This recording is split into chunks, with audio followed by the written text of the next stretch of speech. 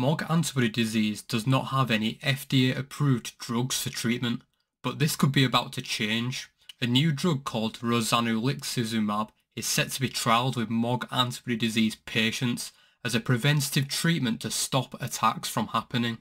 So what is Rozanolixizumab? Rozanolixizumab, often referred to as Rozamab, is an investigative humanized monoclonal antibody, which basically means that it is an experimental human-created antibody. Rozamab is currently being trialled for use on patients with conditions involving an autoimmune response. But now the first clinical trial to test it on MOG antibody disease patients has just started. But before we get started, I would like to thank Dr. Michael Levy, Becca Salke and the MOG project for reviewing the script for this video. Michael and Becca are involved in running the Rozamab study at Mass General Hospital in Boston, USA. So how does this new treatment work? Rozamab is a drug that blocks the activity of the FcRn molecule, which normally preserves antibodies in the bloodstream. FcRn is a molecule located on blood vessel walls, and blood vessel walls routinely scoop up plasma in the blood in order to clean it, and the FcRn molecule holds antibodies in place to prevent them from being removed in the cleaning process, therefore keeping them in the blood. When Rozamab is used, it blocks the antibody recycling pathway, so that antibodies in the blood get degraded quickly, dropping a patient's antibodies by 70% in a day. By the end of the week, new antibodies will replace the old ones, so this treatment will have to be repeated each week in order to continue renewing antibodies. Now, because autoantibodies such as the ones in MOG antibody disease are found in low frequency in the blood, this drug will hopefully result in the reduction of harmful antibodies too. But this includes all antibodies, not just the MOG antibodies. The Rozamab treatment is 4 milliliters in volume. Therefore, this treatment needs to be administered as a subcutaneous infusion over 15 minutes. In this process, a patch is placed on the skin, which has a small needle on it. This patch is then connected with a thin tube to a small pump, which will pump the 4 milliliters of treatment into the patient. So how does the Rozamab trial work? The aim of this study is to try and prevent relapses in MOG antibody disease. The sponsor of the trial is UCB Biopharma SRL. And something also important to note is this is the first ever phase 3 clinical trial for MOG antibody disease. Phase 3 meaning that it's the last phase of testing where a drug is tested to see if it is safe, beneficial and an effective treatment. The Rozamab trial is a randomized trial with a placebo arm, which means that half of the patients enrolled on the trial will be given Rozamab, but the other half will be given an infusion with no effect. But the patients in the trial will not know which one they have been given. This trial is taking place in 50 sites across 20 countries all around the world, and they're hoping to enroll 104 patients in total by the end of the study. Initial recruitment for the trial started in December 2021, but still more sites and patients are being added. So who can actually take part in this clinical trial? Firstly, you must be between the ages of 18 and 89 years old. For this trial, the patient must have presented with either optic neuritis, transverse myelitis, acute disseminated encephalomyelitis, or MOG antibody-associated encephalitis, brainstem encephalitis, or any of those presentations combined.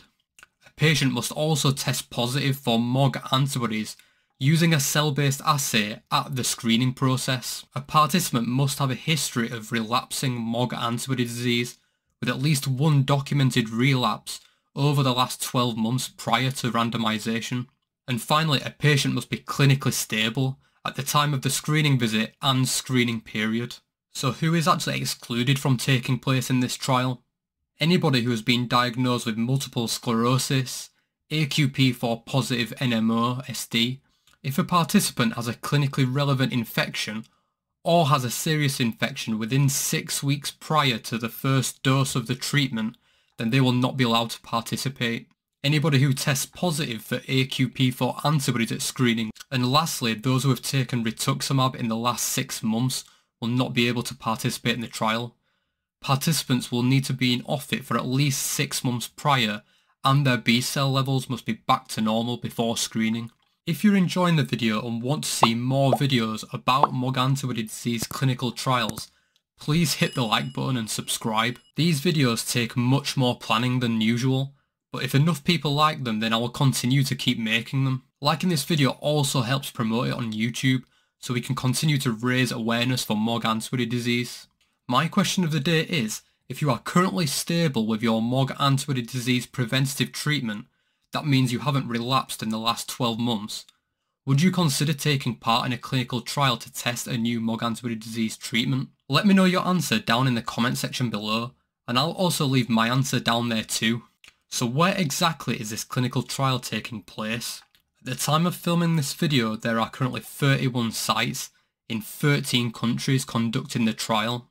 Currently there are 6 sites in the USA, which are Scottsdale, Arizona, Palo Alto, California, Aurora, Colorado, Peoria, Illinois, Kansas City in Kansas, and Boston in Massachusetts. And for those in Europe, there are currently 11 sites operating in Europe across many different countries. The sites in Europe include Belgium, Czech Republic, France, Germany, Italy, Spain and Switzerland. And there are also 12 sites in Asia, including 8 in Japan, 2 in the Republic of Korea and 2 in Turkey. Also there is a site operating in Mexico and 1 in Australia too. But more sites could be announced in the future, so keep checking the study page to see if any more pop up. So now for some frequently asked questions about the study. What happens if a patient relapses during the trial? Now the trial is designed to prevent relapses, but it is using a placebo arm, which means that there is MOG antibody disease patients who will not be on any treatment, and therefore at risk of relapse. Patients are only allowed to have 1 relapse in the study. If a patient has a relapse and it is regarded to be a relapse, then the randomization will be finished for that patient. They will then be treated with an acute treatment. After you have been treated for the relapse, you will be then guaranteed Rozanolixizumab from then on until the end of the study. You won't know whether you've initially been on the placebo or on the treatment, but from then on you will definitely be on the treatment. And if you do not relapse, the double-blind study period lasts 2.5 years, but if everything looks good and Rozanolixizumab prevents relapses, all participants will be able to receive the treatment if they wish. So how long will this trial last and when can we expect results? The trial is expected to take 3.5 years in total, and we will be expecting results to be published in 2025. Where can I sign up and find more information about the trial? I will leave a link to the trial in the video description below, so you can check it out for yourselves. Information in this video may change. Whilst we wait for the results of the trial, why don't you check out the symptoms and presentations of MOG antibody disease in this video here.